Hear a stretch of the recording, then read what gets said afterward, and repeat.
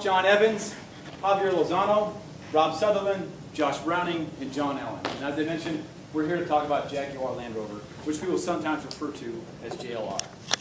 JLR is a division of the Indian automobile manufacturer Tata Motors. Tata Motors has a variety of products, from large trucks to mini cars. And in 2008, they purchased Jaguar Land Rover from Ford. Today, we have a very luxurious proposal for you for the growth opportunities in China. Our proposal is an investment in the JLR efforts in the luxury car market in China to expand those efforts. We have a plan to succeed in this market with the fuel of a $1.95 billion investment that we will turn into the 5-year performance shown here. Sales volume multiplied by 6, doubling our market share, and producing an EBITDA of $5.7 billion. This is our investment proposal and the performance output of our plan. So here's the roadmap that we're going to follow to provide you the details of that plan. First, let's talk about the growth in China. It's commonly known that the China economy is expanding. Let's see if we can get a better feeling for just how quickly it is growing. In 2006, they had the 4th largest GDP. Coming to 2008, they added the entire economic output of Australia and Mexico combined to jump to number 3.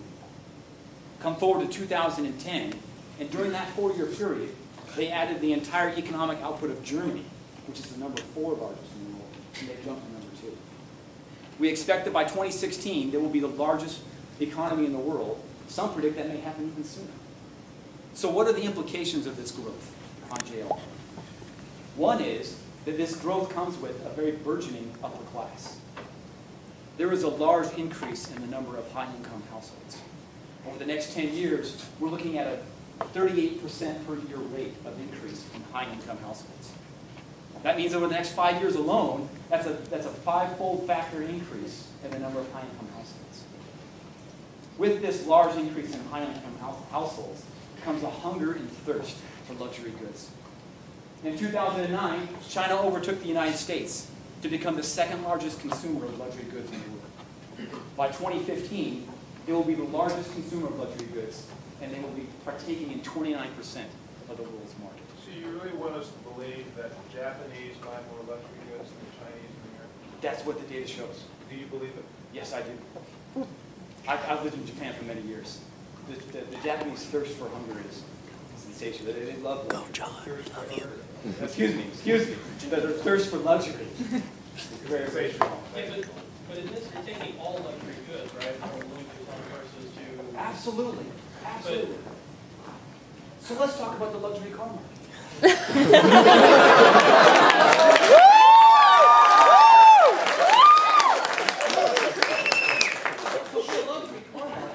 An 18% per year growth. And that would mean that in 6 years, it'll be 2.5 times larger than it is today. This is a very lucrative opportunity for Jaguar. You said 18 years, 18% per year. in 6 years would be 2.5 times larger? 2.5 times larger than it is today. That is correct.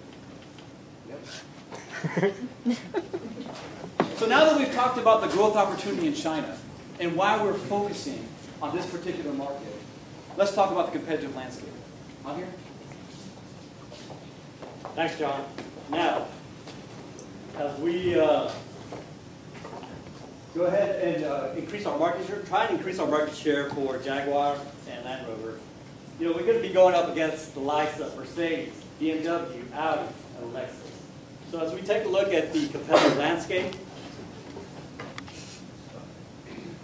we can see that Audi leads the way, followed by BMW, Mercedes. Now, rounding out the top 4 is Lexus with 10% of the market. Where are we? You can see we're currently at 4%. So are you representing Jaguar or Land Rover? Both. Is there a plan for Jaguar or Land Rover?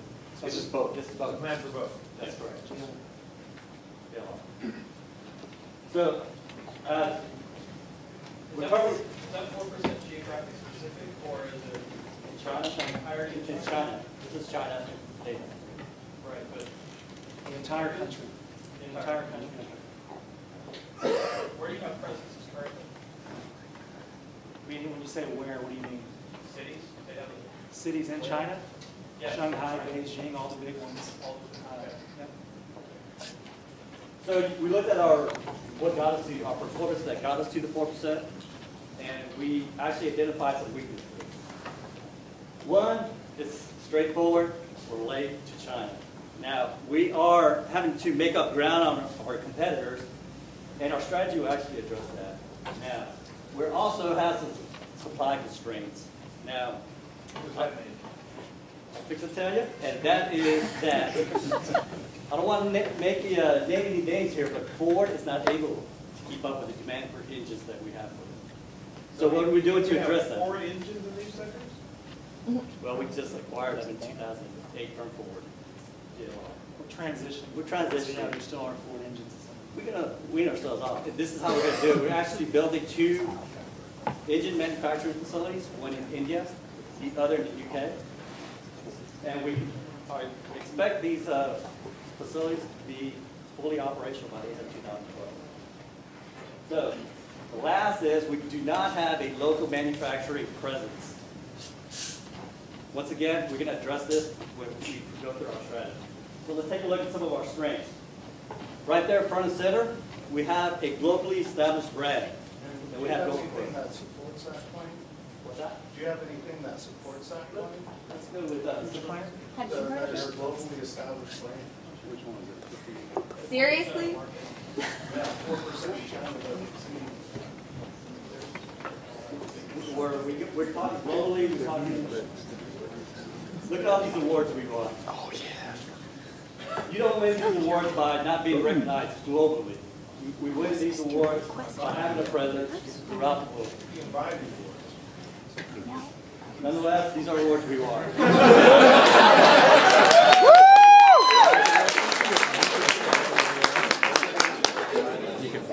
Are any of those outside of Europe and America, North America?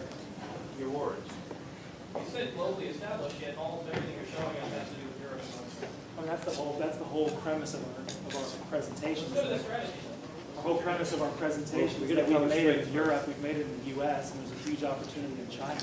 Let's see if we can capitalize on that Well, let's see how you're gonna success. do that. Let's Before we get there, if this is such a great product, why did Ford dump it? Before Because they Ford didn't know how dumped to it, manage it. why did BMW dump it? Why Here's did the they interesting dump thing. such a great product? Well, this is the interesting thing. In 15 years, Ford didn't make a dime on it. In 2 years, Tata Motors has made money. So I think it was just focus. Ford didn't focus on it. Tata Motors, this is 70% of Tata Motors' earnings. They're putting all their focus in JLR, and they're succeeding. Have I they think it's all where you returned their focus. investment? Is the investment profitable? They're making money. I mean, they just bought it 2 years ago. So had they made $2.5 billion? Absolutely not. But last year they did make a. How much? Last year I think it was, I want to say JLR made 1.7 billion, And they paid how much for it? 2.5. It's not bad. Are you absolutely convinced that number is accurate? Absolutely. You I willing can to pull it bet- up and go Are on you that. willing to bet your team's ranking on that number? 1.7 billion. Give or take 100 million.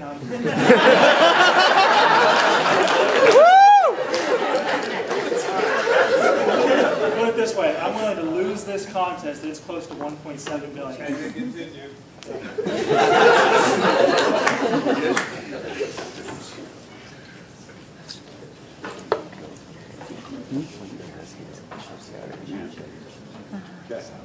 Now, we also have a strong R&D department. And we're going to be leaning on these guys to actually customize the vehicles so we can design them to appeal to the Chinese market.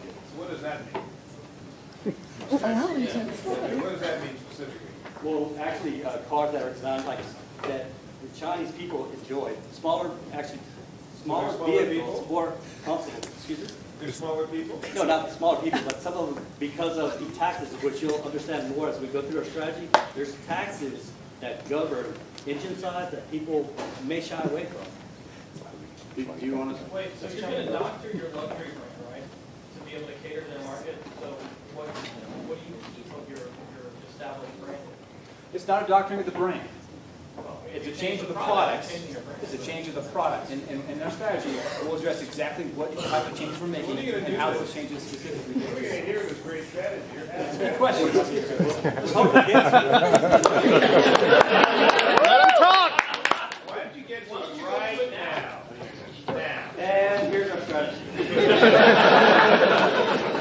Let's talk about some of the games. Specifically designed for the China market. The Jaguar XJ 3.0.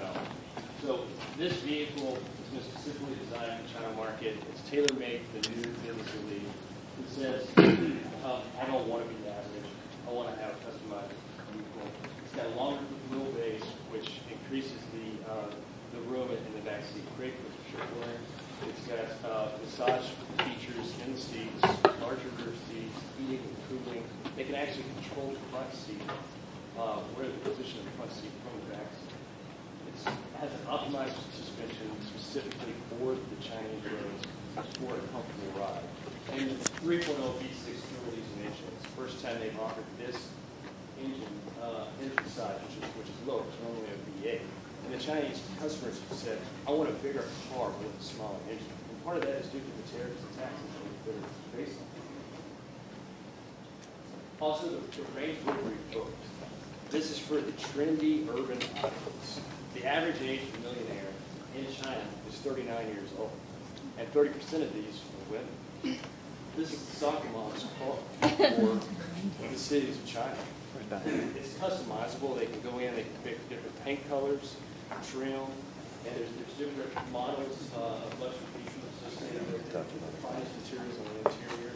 And again, it has a 2.0-liter engine capacity for that need of a smaller. Are you the only company customizing your cars for the Chinese market?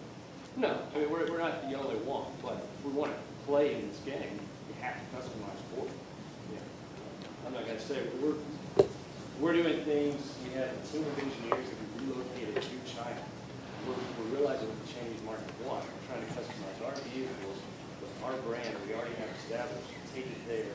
And we're extensively redesigning our Range Rover lineup. We started with the compact SUV vehicle. And the reason we started there, in 2009, the compact SUV was 20% of that So market. the answer to the question was no? Well, I mean, we're not doing anything any different than anybody else. Okay.